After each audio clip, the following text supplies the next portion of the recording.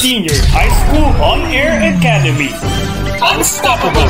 Delivering you quality education amidst pandemic. To defend school opening to October 5. Unstoppable!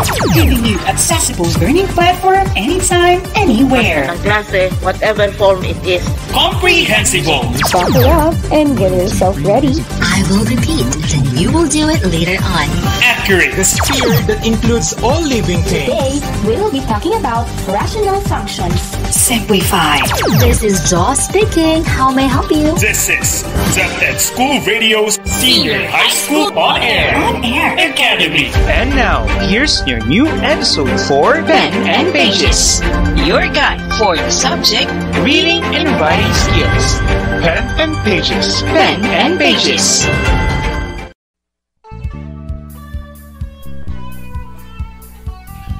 The capacity to learn is a gift. The ability to learn is a skill, and the willingness to learn is a choice. A blissful day, grade 11 learners! I am grateful that you have chosen to learn with me today in our reading and writing episode here at your favorite radio station, Radyo Eskwela sa Isabela. I am your radio teacher, Teacher Emma Luisa Fernando. Yay! Your guide for today's lesson. Let's start! Alright, to begin, let's recall our previous lesson. Do you remember the topic last meeting?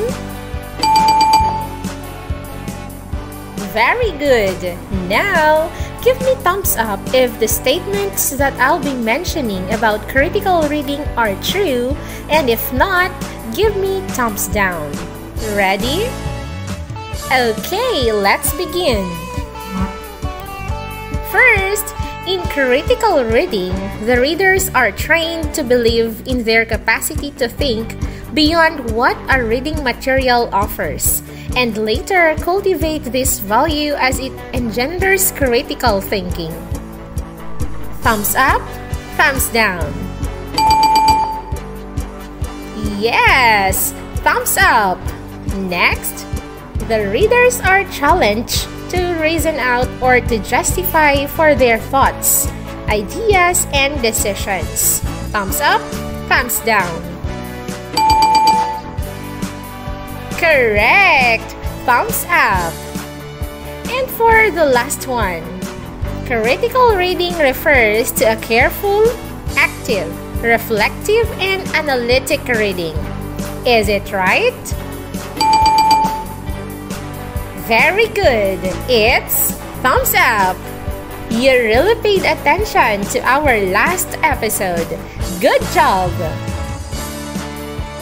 Alright, this time, we'll see how you fared in our quiz last meeting.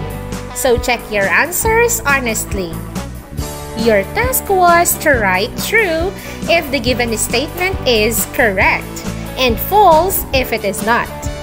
Here are the answers. Number 1, true. Number 2, true. Number 3, false. Number 4, true. And number 5, false. How are your scores? Awesome! Those who got a perfect score, congratulations! And to others who didn't, you have more chances to catch up today in our learning adventure. Before that, let's listen first to this reminder. Stay put!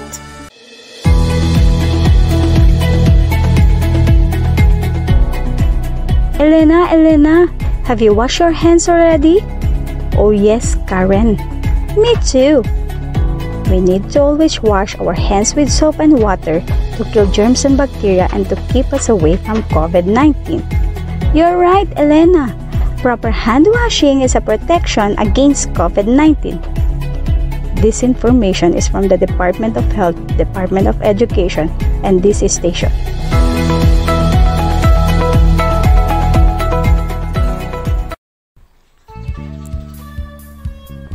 And we are back!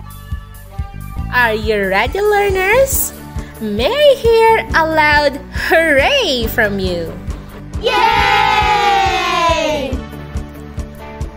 That's the spirit! Learners, as a critical element of literacy, reading is very essential for an individual's success.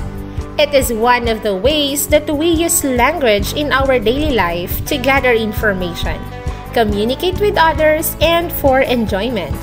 Hence, reading always occurs in context. Thus, when you read and evaluate the text you are reading, it is important to produce meaningful evaluative statements. Do you know what an evaluative statement is? You are correct! An evaluative statement is given as a way of giving a better explanation to show the strengths and the weaknesses of something through writing. It also presents a value of judgment based on a set of criteria and is used in explaining a sound judgment which can be backed up or supported with valid proofs and reasons. How do you think how it is formulated? Right! Learners, the formulation of an evaluative statement is done in the same way you do in any other writings, except that the statement is about your judgment of the text's content and property. Remember that you can compose your evaluative statement by formulating meaningful assertions about the content and properties of text and counterclaims in response to claims made in a text. Now, let us discuss first assertions about the content and properties of text. What do we mean by assertion? Brilliant! An assertion is a sentence that is either true or false, and a statement or declaration made regarding an idea, a topic, or an issue which express a person's opinion, feelings, or belief. Also, it occupies a central place in expository prose. The adequacy of an assertion may depend on any numerous criteria. In other words, learners, the assertion can be classified according to the ground on how we judge them as true or false and according to the degree of certainty with which we can make that judgment. But certainty is just a matter of how we know or how we would find out whether an assertion is true or false. Remember, learners, the shortest way to solve this problem is by providing evidence, and I'm sure you can do it. Did you know that there are 4 types of assertion? What's the first one? Correct! It is called a statement of convention or a dictionary definition. A convention is a way in which something is done, similar to traditions and norms. Conventions depend on historical precedent, laws, rules, usage, and customs. Listen to this statement. The Sampaguita belongs to the genus Jasminum of the family Olysia. Do you think this is an example of statement of convention? Certainly, this statement is a convention because it is based on classification system made up by scientists and is acceptable to the scientific community. Okay, let's proceed. How about the second type of assertion? That is right. We have the statement of fact, which refers to the statements which can be directly verified by experience or reliable reports. It can be proven objectively by studies or reliable sources, direct experience, testimonies of witnesses, verified observations, or the results of research. Let's take this statement. The Sampaguita's roots are used for medicinal purposes, such as an anesthetic and sedative. Is this an example of statement of fact? That is correct! This statement is a fact because it can be directly verified by experience or reliable research reports. Alright, how about the third type of assertion? Brilliant! Yes, it is a statement of opinion or a statement that needs to be verified by technical experimentation and production study. What again is an opinion? Right!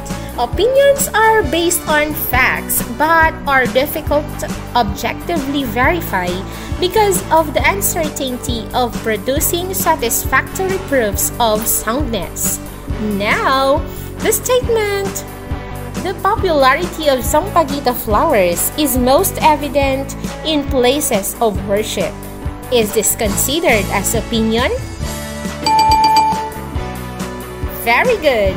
The statement is an opinion because it is based on observation that needs to be proven by studies and repeated observation. There are too many factors involved that makes explicit judgment difficult. And our last type of assertion? Precisely! The fourth is the statement of preference. This is the preference of the person giving the statement. What then is a preference?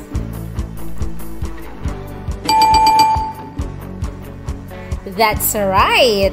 Preferences are ideas based on personal choice. Therefore, they are subjective and cannot be objectively proven or logically attacked. The sentence, Sampaguitas are the most beautiful and most fragrant of all flowers, is an example because this statement is a preference.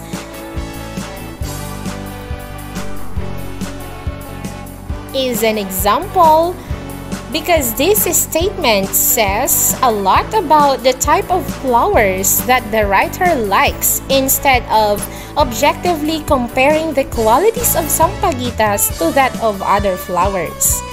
Are we clear on that, learners? Can you think of other examples? I know you have thought a lot of examples. You are truly amazing!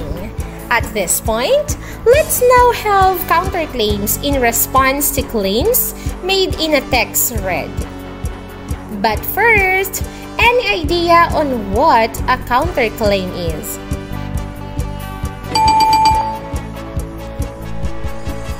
Well, learners, a counterclaim is made to rebut a previous claim, which provides a contrasting perspective to the main argument. It is the opposition you make about the claim of the writer. In short, a claim is the main argument and a counterclaim is the opposite of the claim or argument, which provides a contrasting perspective to the main argument. Counterclaims answer the question, what are other credible possibilities?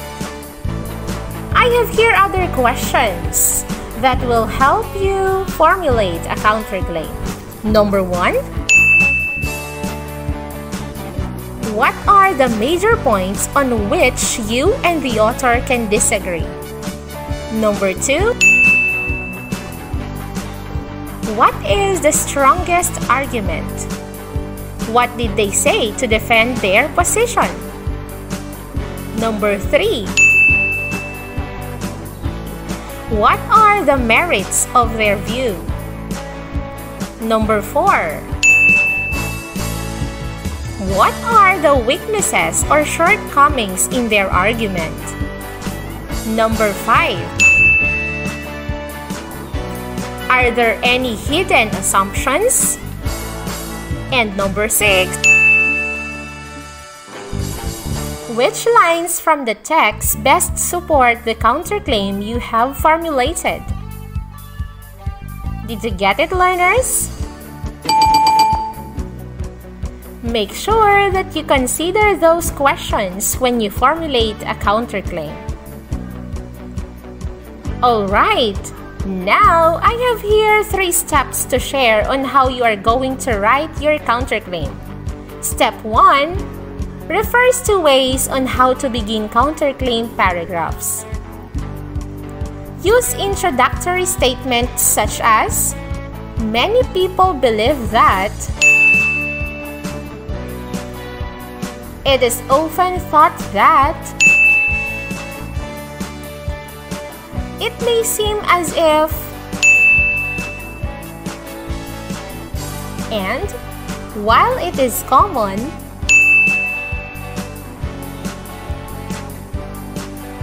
Step 2. We have ways to transition from the opposite side back to your opinion.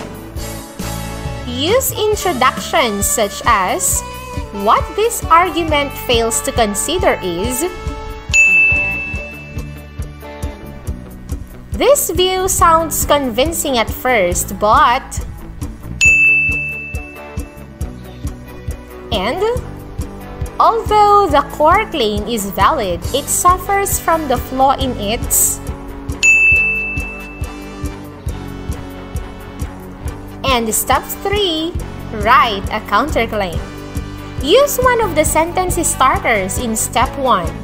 Remember to transition back to your opinion and use one of the sentences starters in step 2. Crystal clear, learners? To understand fully well, I have here an example of an argument. Your task is to identify the claim and the counterclaim. Remember to take down notes, learners. Here we go! Students should not be allowed to use gadgets in school. While it is true that gadgets help students learn better, they also have negative impacts. If not used well, gadgets become a disturbance during class hours. A sample scenario is when a student opts to play an online game or browse social media account while the class is going on, which might possibly affect his or her concentration on the lesson being discussed. What do you think is the claim? Certainly, the claim is, students should be allowed to use gadgets in school. How about the counterclaim? Precisely! The counterclaim is, while it is true that gadgets help students learn better, they also have negative impacts. If not used well, gadgets become a disturbance during class hours. A sample scenario is when a student opts to play an online game or browse social media account while the class is going on, which might possibly affect his or her concentration on the lesson being discussed. You are doing great, learners! May I hear a loud cheer if you are still with me? Yay! You are really so active. Since you listened well, give yourselves a loud round of applause.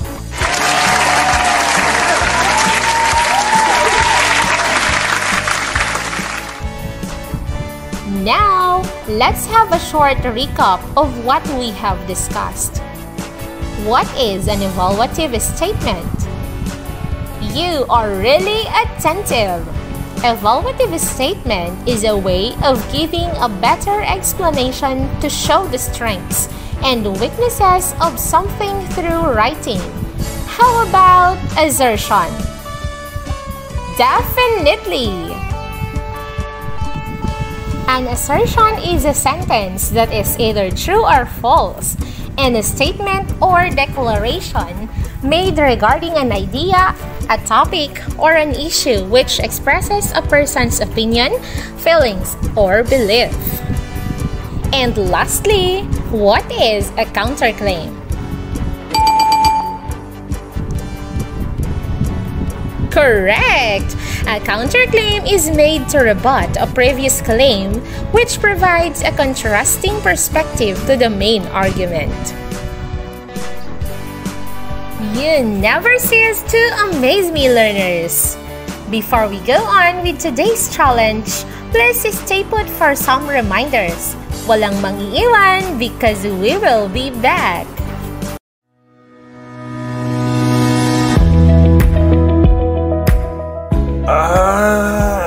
I still feel sleepy.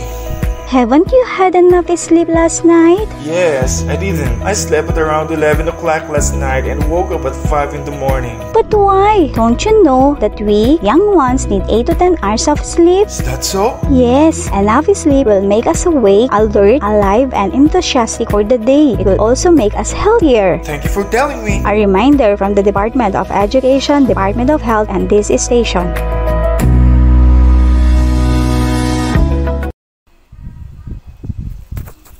There you go, learners! I know you are now ready to do your final activity. So, be sure you are holding your pen and paper. Let's start! For numbers 1 to 4, identify the type of assertion used in the given statements. Number 1. The Philippines is composed of 1,700 islands. I repeat, the Philippines is composed of 1,700 islands. Number 2. A tulip is the most beautiful flower. It smells sweeter than any other flower. I repeat, number 2. A tulip is the most beautiful flower. It smells sweeter than any other flower. Number 3. Advertising is a form of communication that helps to sell ideas, goods, and services. Again, advertising is a form of communication that helps to sell ideas, goods, and services. Number 4. Modern inventions are indeed great time savers. Again, modern inventions are indeed great time savers. For numbers 5 to 8, write true if the statement is correct and false if it is not. Number 5. A counterclaim is a contrasting perspective to the argument. I repeat, a counterclaim is a contrasting perspective to the argument. Number 6. Being able to make an assertion is enough to formulate counterclaims. Again, being able to make an assertion is enough to formulate counterclaims. Number 7.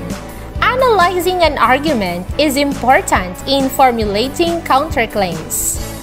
Again, analyzing an argument is important in formulating counterclaims. Number 8. Claim is a statement that addresses opposing viewpoints. Again, number 8. Claim is a statement that addresses opposing viewpoints. There you have it, learners! I hope you have answered the questions correctly because we will check your answers in our next episode. Hooray! Another episode is done, my dear learners! I hope you learned much today. For more exciting learning episodes, always tune in to Radyo Eskwela sa Isabela, your school away from school. On behalf of the whole SDO Isabela RBI production team, this is your ultimate ka-shiner, your script writer and radio teacher, Teacher Emma Luisa Marzan Fernando, saying, always dream big and aim high. God bless you. Stay safe.